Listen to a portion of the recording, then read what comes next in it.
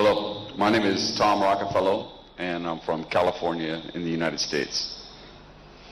The problem that brought me to the Synagogue Church of All Nations was an addiction to smoking.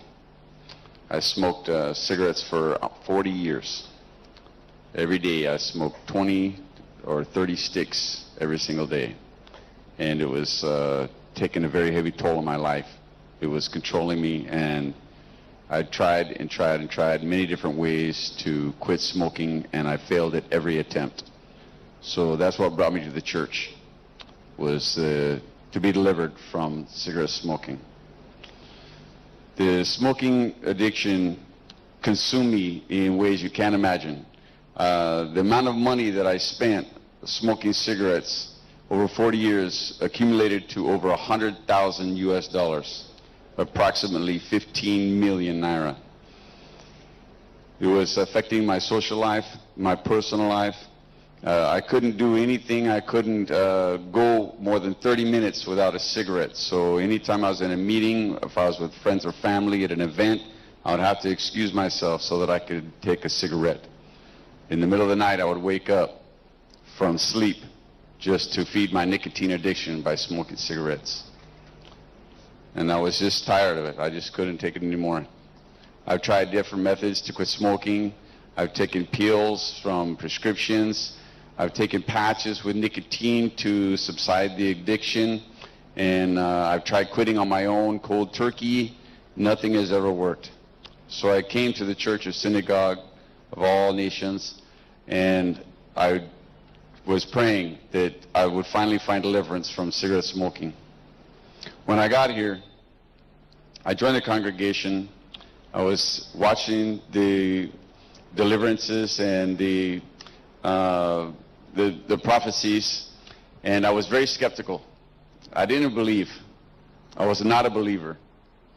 I believed that I was not going to be delivered from this cigarette addiction.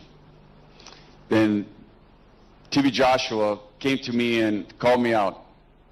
He prophesied to me, and what you've seen on the screen is what he told me, that there's trouble in my life, and that it's disturbing my family, and that there could lead to suicide. Well, he did not know me. I did not know him. So there's no way he could have known these things other than the gift of God telling him these things. The fact that what he told me is absolutely true. Every single word, there's no doubt that this is absolutely true. And I was amazed. I could not believe it. I was shocked that he could see so deep into my life, not having known me whatsoever. My brother has serious medical problems in the U.S., and he has family problems with his daughter and his daughter's boyfriend and their child.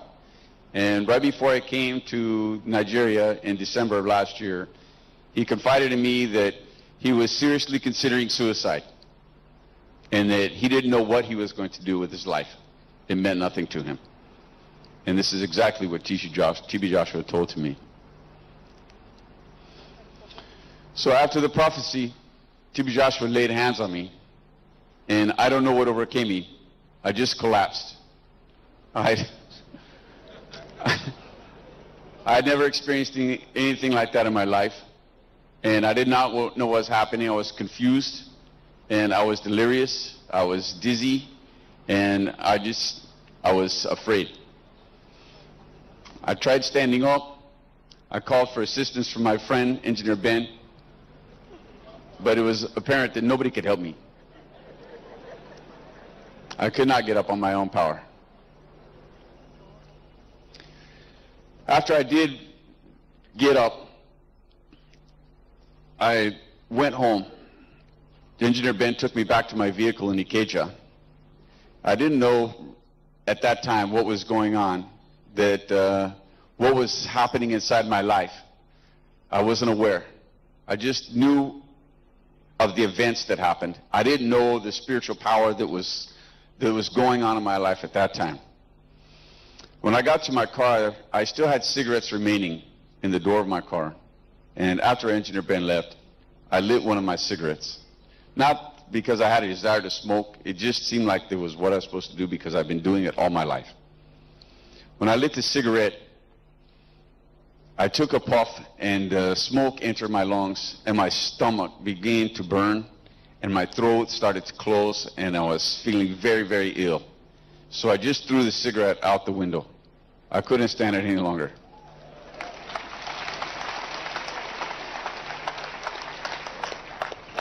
Since then, I've not had a cigarette, and it's been 3 weeks. I'm smoke-free. Thank God. I'm free. I've been delivered by no other means but God's grace, and no other way that I can imagine. Thank you, Jesus. Nous venons d'entendre le merveilleux témoignage de cet homme qui vient de la Californie, qui est venu avec une addiction à fumer la cigarette et aussi du chanvre indien. Il a dit que depuis plusieurs années, il se réveille même pendant la nuit pour pouvoir fumer. Il a dit cette addiction depuis plusieurs années, rien n'y faisait, il n'était même pas un croyant. Mais après que l'homme de Dieu, prophète de Choix, ait prié pour lui, il est tombé sur la première fois sur la puissance de Saint-Esprit. Et maintenant, il est complètement libre de cette addiction. Il fume plus de 30 cigarettes par jour. Hemos escuchado ese testimonio de ese hombre, recibió una profecía del hombre de Dios diciendo que había un espíritu de suicidio en su familia.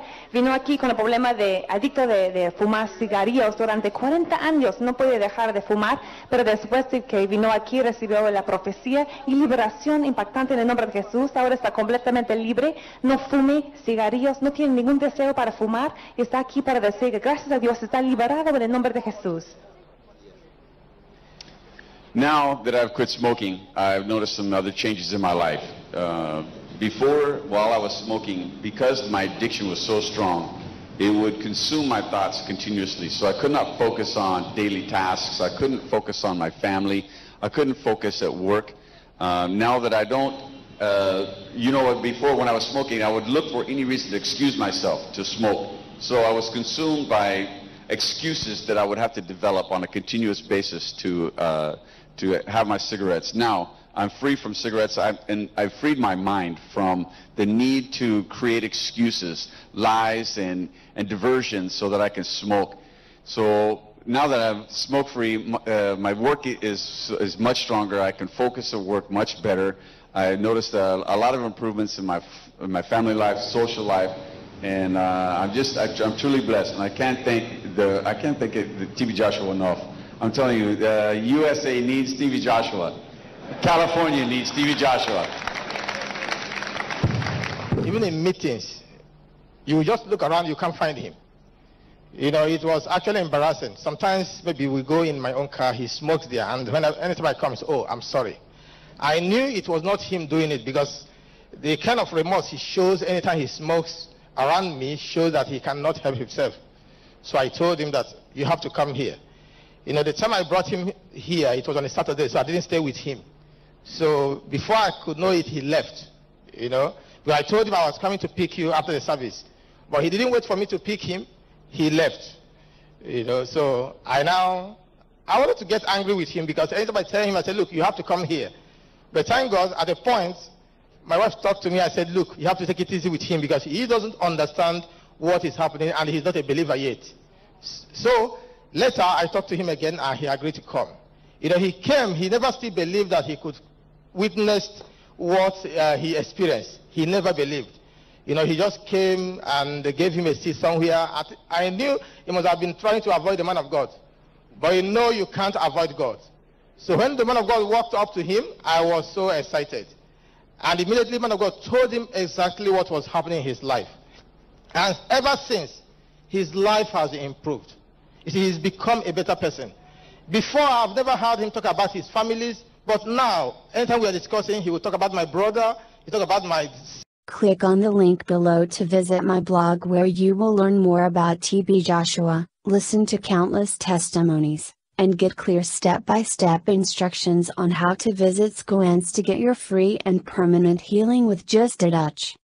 And if you don't have the means to visit SCOANS, don't worry, I will tell you what to do to get your healing in your home. This is free support, I need nothing from you in return. I am just helping. You have nothing to lose, just give it a try and you will be amazed as I was. Let me know if you need any help. I am waiting for your testimony. Please subscribe and visit my channel to watch many amazing healings that will blow your mind, give you hope and prepare you for your own healing.